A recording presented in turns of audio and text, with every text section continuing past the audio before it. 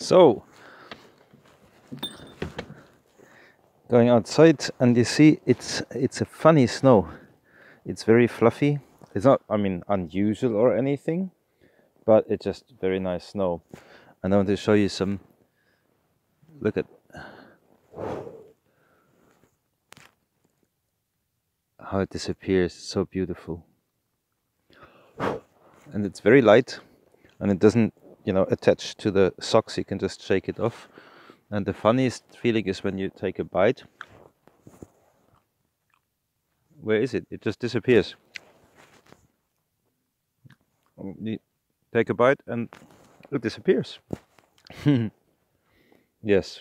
So snow is always different at different temperatures, and there's this peculiar, very nice kind of snow. Sometimes cycling with snow is harder. Most of the time it makes it harder when you go through the deep snow. But when the snow has been like really compacted and it's really hard, like because many people have been cycling over it and it's really hard, like very hard surface. And then you get this kind of snow, a thin layer of this kind of snow. Then it feels like there's even less friction.